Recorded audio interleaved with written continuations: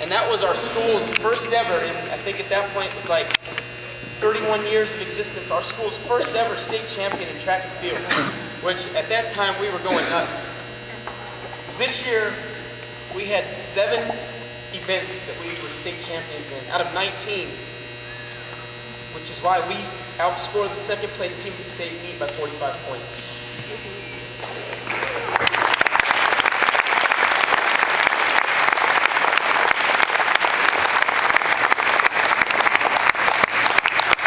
So I know all you guys coming back next year, we got a lot to look forward to. I think you guys got a lot to look up to and to model yourselves after.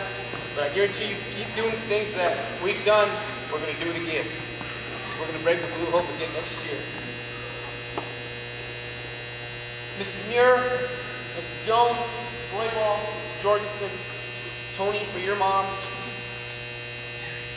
and Miss Company. We have some flowers for you, so before you leave, please get them. Thank you all.